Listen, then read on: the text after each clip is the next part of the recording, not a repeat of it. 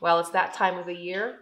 The holidays are coming around the corner, and you're probably thinking about gifts and what to get your friends and family, especially those who like riding bikes. Well, today I'm going to be talking about 10 gifts that you can purchase for your friends and family who enjoy cycling. The items which I'm about to show you are those who enjoy riding road and gravel bikes. I'm going to be listing these items from the least expensive to the most expensive, so let's get started. Coming in at the least expensive are socks.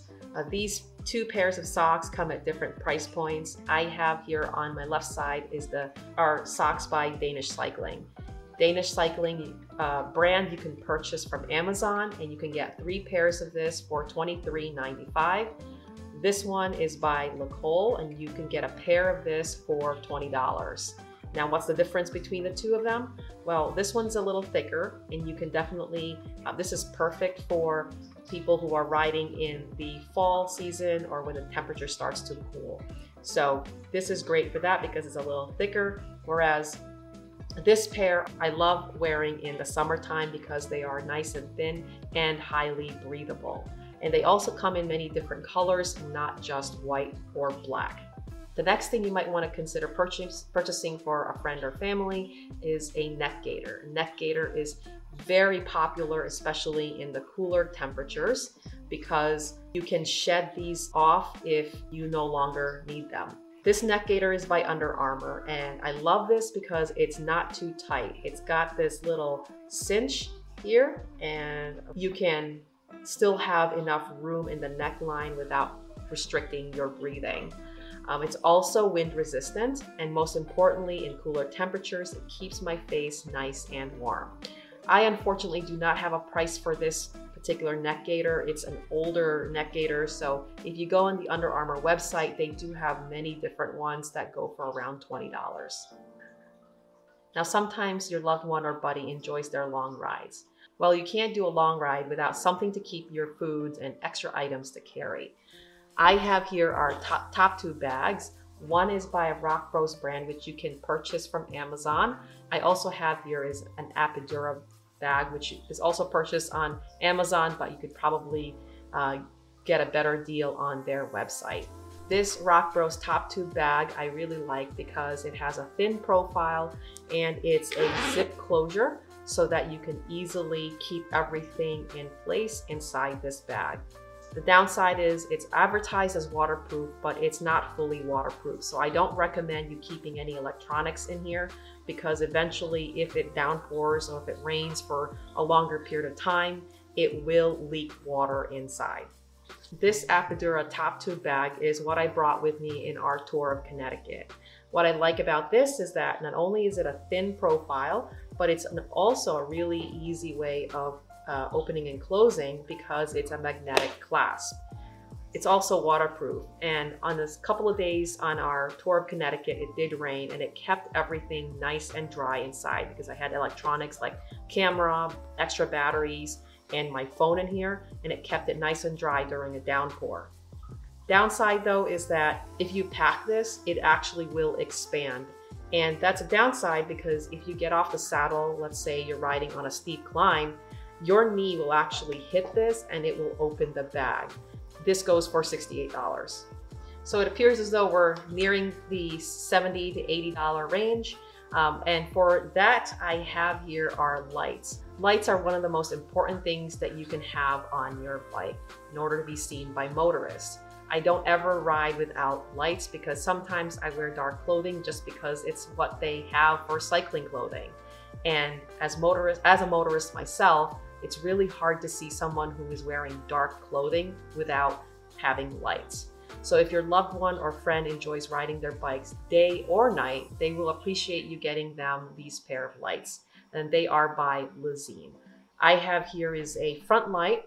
It's a 600 XL. And what I like about this light it has many different settings, and it's also very bright.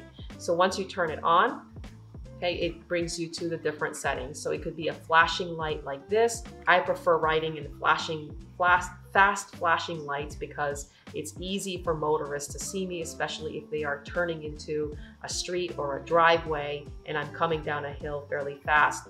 I also have this rear light which has 300 lumens. This rear light separately is $59.99, and I know I said that this comes in a pair, but these two actually don't come in a pair, at least I don't think they do. But the pair for this would be the front and its own rear light, which is $79.99. But I purchased this one separately as another light for when we did the tour of Connecticut. And this one I really like is because it's 300 lumens, so it's really bright. And you also need a rear light because you need to be seen by motorists. And it comes in different light settings. For this is $59.99. You can also purchase this from Amazon. If your friend or family enjoys torturing themselves in the winter time, you can also consider getting heated insoles. Yes, I didn't realize that they make heated insoles. What I like about this is that it is rechargeable. There is a USB port in the back for each one of them, and you can recharge them before each ride. These go for $79.99 on Amazon. It comes with the following things. A remote to change the setting. So it comes in high, medium, and low, similar to the pair of gloves. And also the charging cable for them. Speaking of keeping ourselves nice and warm in the cool months, a base layer is a much appreciated gift. I have many different types of base layer, but this particular one I really like because it's specific to ladies. And this base layer is by Rafa. What I love about this base layer is it's a 2-for-1. It's a base layer and a neck gaiter. If you could see this, it almost looks like a turtleneck. And the reason for that is nice and stretchy so that it covers your face. It keeps your face nice and warm. In addition to that, it also has an opening in the back to allow your ponytail to come through. So I really appreciate brands that think about women's needs, and something as little as an opening to allow the ponytail to come through is just genius to me. So this base layer goes for $100 and it's made by Rafa. Next up are gilets, or in the US we call them vests. I have two pairs of gilets here. I have this one, this is by Rafa, and I like this by Rafa because it has reflective in the front and the back, but the downside for this is that because the reflective strips are around the chest, it's not as stretchy. This allows you to open the vest from the bottom and the top, and it also has 3 pockets in the back.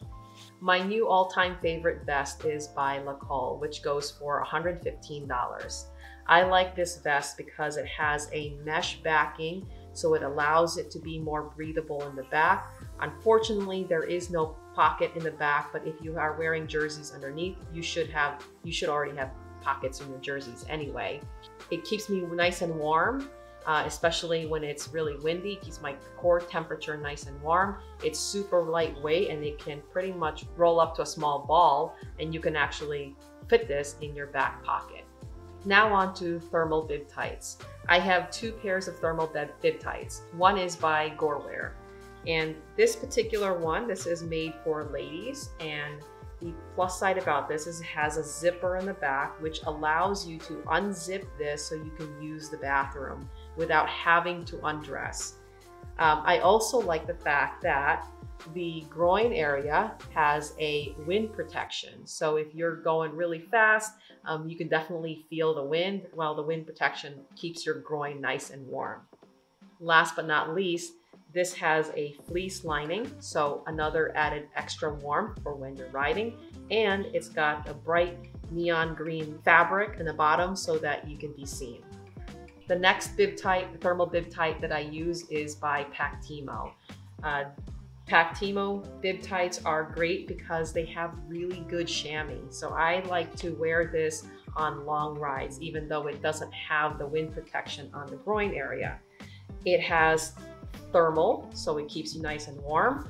And it also has a way for you to use the bathroom without having to undress. So there's a really stretchy fabric on the top, and so you just pull down and you can use the bathroom quickly. These go for $120, whereas the Gore bib tights go for $195. Now we're slowly moving up into the price points here. We're starting to go up to the $200 to $250 range. Keeping the theme here to warmth, I have here our sealskin's gloves. And sealskin's gloves are heated. It comes in 3 heat settings, low, medium, and high. If you have it in high setting, I believe it lasts for 2 hours, and then the lower you go, the longer the battery is extended.